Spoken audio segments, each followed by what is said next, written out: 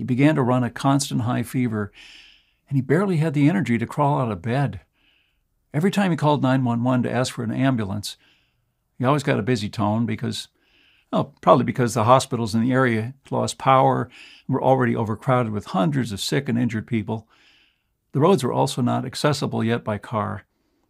By the time my friend reached a hospital, his hand had swollen to the size of a football, and he was in great pain. As he desperately tried to get to the front of the line, he almost fainted a few times and had to be propped up by others. Tom told me he was one of the lucky ones who managed to see a doctor before it was too late. The doctor examined his hand and prescribed some antibiotics. Things were on the mend, but then an unforeseen problem came up. Overcrowded hospitals with lackluster sanitation and hygiene are the perfect breeding environments for germs. Tom's already weakened body picked up another, more aggressive bacteria that didn't respond to the usual treatment. I know firsthand that in the U.S., hospital administrators are pulling their hair out, wondering how to reduce hospital-acquired infections. The rate can be alarmingly high. In a crisis, you might have a much better chance of picking up an infection in a hospital than if the doctor performed the procedure in your own bedroom. At least at home, you have germs that you've developed an immunity against, and they're usually not resistant to every antibiotic known to man. After lying in a hospital bed for weeks on end, pumped full of intravenous antibiotics, Tom finally began to recover. The doctors were able to save his life.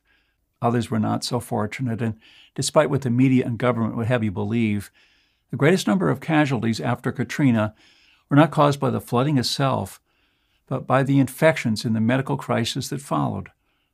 That's why every person should have some antibiotics stockpiled at home. In a crisis, it may be too late to find out what you really need, or doing so might put you in harm's way. If Tom would have had just a few antibiotics at home, he would have never had to leave his house. How do you stockpile enough life-saving antibiotics without a prescription? When there were no more antibiotics in hospitals and pharmacies across Venezuela, doctors there discovered fish and bird antibiotics could be used to treat their patients. Believe it or not, they have the same active substances found in human antibiotics. Every capsule of fish mox, for example, contains nothing but 250 milligrams of amoxicillin, the same substance found in amoxicillin capsules for humans. A substance is a substance, after all. Most importantly, they don't require a prescription. You can order a month's supply for just $10 online or from a pet store almost anywhere in America. Plus, you can stockpile as many of them as you please because they keep good for years. If one day your life or the life of someone you love were to depend on it, how would you feel knowing you could still have this ace in the hole? Of course, you should always take human antibiotics if they're still available, and only after consulting a doctor. I also don't advise taking antibiotics for every minor problem. I've probably only used them 4 or 5 times in my life. Now, I suspect that you, like many other people, have a small medicine cabinet at home. Maybe it's not fully stocked, but at least you have some painkillers, an anti-inflammatory, or some other medication you need in there. Just imagine that's all gone tomorrow and you can't buy any more. What will you do? My guess is that sooner or later, you'll do what they did in Venezuela. You will turn to the medicinal plants growing in your backyard or in a nearby forest or park. They have so much more to offer than you might think, but it isn't until people run almost out of medicine completely that they realize that. If you don't know this already, many of the medicines on the market today are still derived from substances found in common plants. Aspirin is made from the bark of the willow tree, and with the right knowledge, you can extract it yourself to lower a fever or fight pain and inflammation.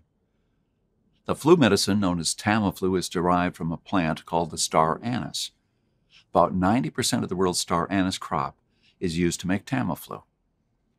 An alkaloid from this tree was discovered to be effective against malaria and leg cramps. Today we call the drug quinine. You can find it at the retail price of $218 at Walgreens. And this fungus contains a powerful immunosuppressive substance that can ameliorate symptoms of multiple sclerosis and other autoimmune conditions. The derived